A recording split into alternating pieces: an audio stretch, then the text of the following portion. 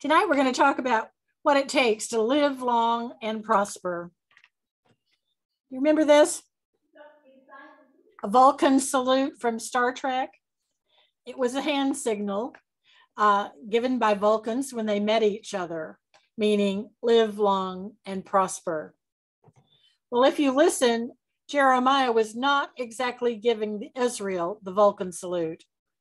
He wasn't saying live long and prosper. He was saying just the opposite. In fact, here's more of what he said. Judah's sin is engraved with a steel chisel with a diamond point, engraved in their granite hearts, engraved on the stone corners of their altars. The evidence against them is plain to see: sex and religion altars and sacred sex shrines anywhere there's a grove of trees, anywhere there's an available hill.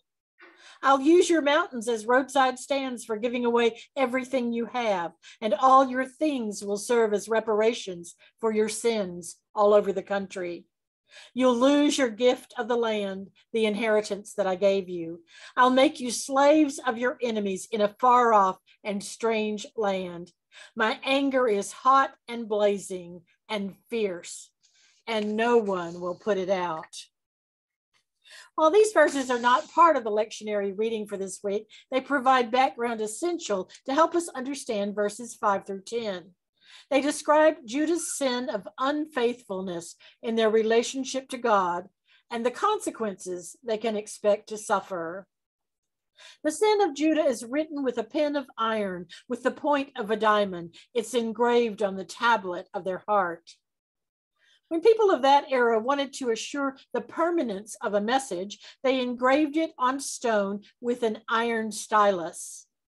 An iron stylus with a diamond point was the premier instrument for engraving, making it possible to inscribe the letters deeply and permanently. There are a number of examples in the Old Testament of something being engraved. God commanded Israel to engrave the names of the sons of Israel on 12 stones, one for each of the sons, which meant one for each of the tribes, and to engrave the words "Holy to Yahweh" on a rosette of pure gold. God engraved the law of on the tablets of the covenant that Moses brought down from Mount Sinai. Remember those tablets? God had to engrave it twice because the first set got broken. In each of those instances, that which was engraved was sacred. It was intended to remind them of the covenant relationship that Israel enjoyed with God. But now that the engraving spells out the sin of Judah, and it is engraved not on stones, but on the tablets of their hearts, in the innermost part of their being, it is no longer sacred, but profane. We also find that phrase "on the tablet of your heart" in the book of Proverbs, where God commanded Israel to engrave loyalty and faithfulness and God's commandments on the tablet of your heart. If the people of Judah had God's commandments in their hearts, there would be no need for a record of their sins to be engraved there. Their sin will also be engraved on the horns of your altars. The horns of the altar are the projections on each of the four corners of the altar for burnt offering and the altar for incense. On the Day of Atonement, the priest sprinkles the blood of the sacrificial animals on the horns of the altar, a process by which the sins of the people are forgiven. Adonijah grasped the horns of the altar to escape the wrath of King Solomon. In other words, the symbolism behind the horns of the altar is mercy, forgiveness, refuge. But now the symbolism is reversed. The sin of Judah is engraved on the horns of the altar as a permanent accusation against them, a sure sign that for God, this is serious business. Jeremiah the prophet preached to Israel around 600 BC. It was during some of the nation's most critical times. It included the destruction of Jerusalem, Judah, and the temple, followed by a period of exile. There were many political upheavals in the Near East, and the nations were all at war with one another. Assyria was declining, and Egypt and Babylon were each trying to dominate the Fertile Crescent. There were many fierce battles. Many great cities fell. At the same time, it was a brief period of reform as Josiah tried to restore the faith in Israel. The reform removed many of the cults and practices that had dominated their society. But unfortunately, many resisted the reform, and many people continued to worship other gods. Jeremiah was the prophet called to warn God's people not to abandon their faith, to trust that God was still with them. Hank Williams wrote a song that you might remember. The first two stanzas go like this. Your cheating heart will make you weep. You'll cry and try to sleep. But sleep won't come the whole night through. Your cheating heart will tell on you. This was a lot like the refrain Jeremiah kept repeating to the people of Israel. Jeremiah believes that everybody has a cheating heart. He says the heart is devious above all else. It is perverted. Who can understand it? The people had stopped relying on Yahweh, their God. They were depending on schemes and deals and compromises and alliances to protect themselves. Everyone survived with connections, contracts, and lots of insider information. But these just provided them with a false sense of security. They were all man-made arrangements in which people put their trust. Jeremiah warned them that the deals they thought would give them life could only serve them in the short term. In the early 70s, my parents purchased a piece of land just outside Early, Texas, to build their dream home. They were excited, they said, because it had so many trees. But when they took me to see their lot, I was disappointed. It's true there were many live oak trees there, but they were these tall, skinny trunks, each with only a few tiny branches. Except down behind the lot, by the creek, there were some trees with broad trunks and longer branches. The root systems of those trees had access to water supplied by a flowing creek, so they were strong and they flourished. The other trees did not have that advantage, and they showed it. But flash forward a few years after my dad had utilized the cheap irrigation water made available through the county. Now all the trees had big trunks and long, sturdy branches. There was a leafy canopy in some places and lots of shade. My dad had created a huge, beautiful lawn with sculptured shrubs and flower beds and a large vegetable garden. What a difference a reliable water source makes. Jeremiah is saying that we need to be like those live oaks along the bank that have a constant supply of water. They develop deep roots and remain stable. Now consider the hearts that trust in God. These hearts are sturdy because they have a continuous connection to the source of water, to the source of life. They flourish. They are fruitful. The heart who trusts in the Lord will be like a tree planted by the waters whose leaf is green. Such a tree can withstand all the storms that nature throws against it. Those who trust in the Lord are blessed because their roots are tapped into the stream of life.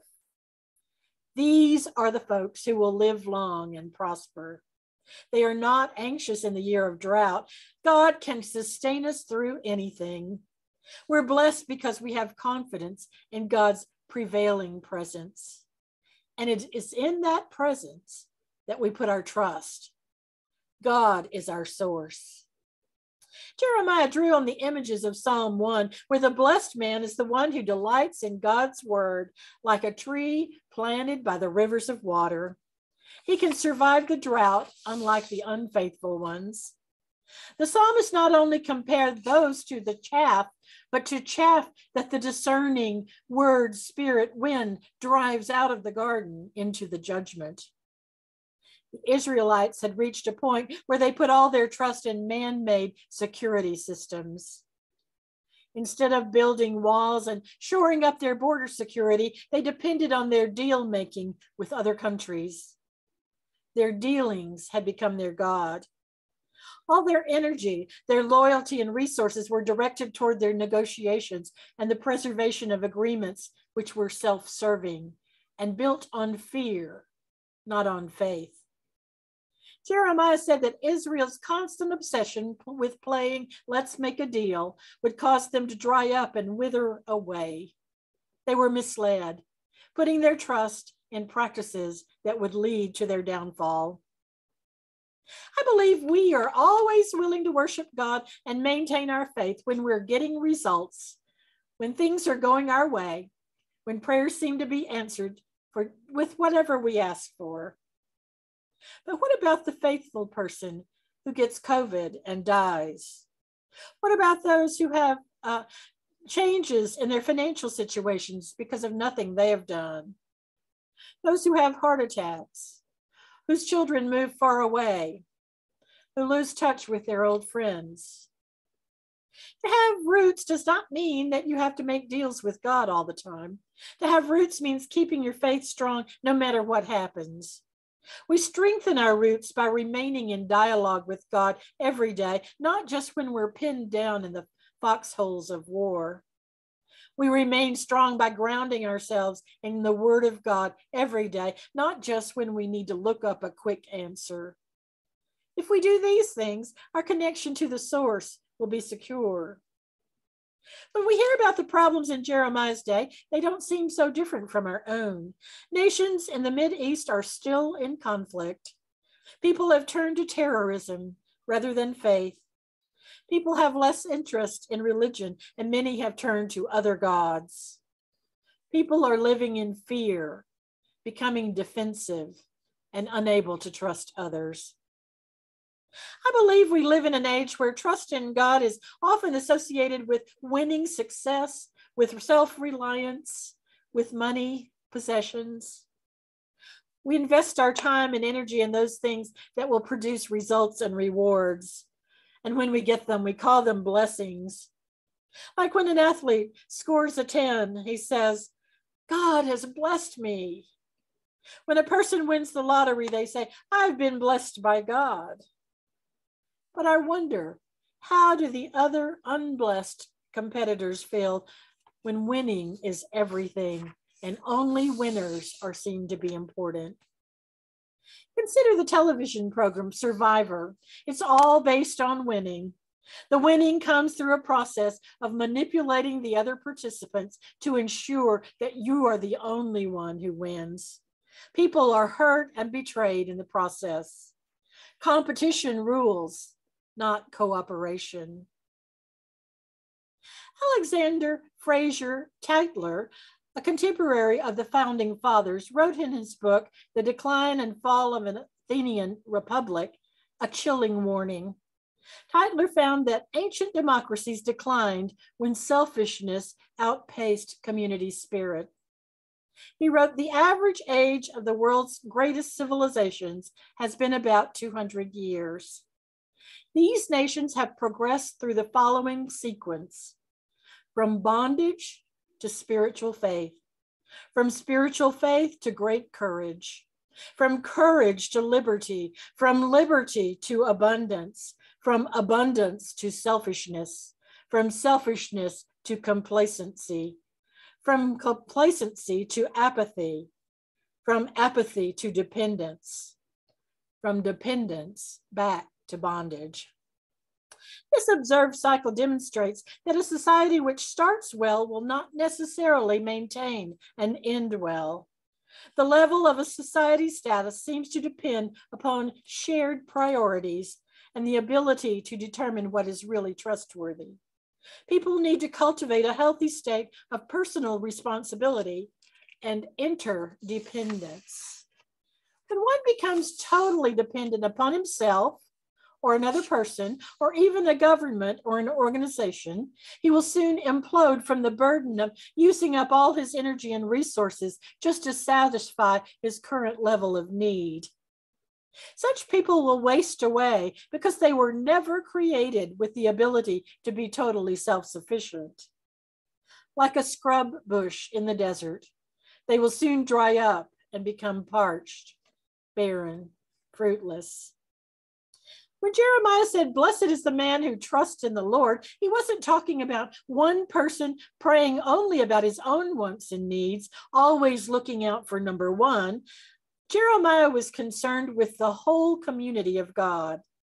Their survival depended on their ability to work together, to maintain strong roots, to be connected to the source, to live lives of faith, not fear. They needed to remain dependent on God and dependable for one another. We are blessed when our lives are constantly tapped into the life-giving nourishment of God's love. We're encouraged by the community of God's faithful people. When that happens, our leaves remain green. Our land remains green, as Jeremiah proclaimed. We never have to worry about drying up and blowing away. God will sustain us. Faith in God will sustain us. No matter what happens, when the heat comes, we have nothing to fear. Jeremiah was preaching to anyone who would listen. Those who took his words to heart made sure that their lives had well-watered roots. Those of you who come to worship and are willing to listen to the prophet's message are now watering your roots. Consequently, you might be like that tree along the creek that can withstand the storms of life. To be blessed by God doesn't mean there will be no storms. There will be storms, and some of them will be almost too much to bear. But you will not have to face them alone. Jeremiah isn't asking us to be superhuman. He's asking us to be ourselves, our best selves as children of God. When we pretend that we are in control and build our world with a shaky root system, we're setting ourselves up for disillusionment and failure. When we trust God above all man-made systems, above our own manipulations, our lives will be blessed, just as Jeremiah said. Blessed are those who trust in the Lord. Live long and prosper in the Lord. Thanks be to God, whose steadfast love endures forever. Amen. Let's pray. Everlasting God, we trust in you. Root all who trust in you by streams of healing water. Release us from the bonds of disease, free us from the power of evil, and turn us from falsehood and illusion, that we may find the blessing of new life in you. Through the Spirit and power of Jesus Christ. Amen.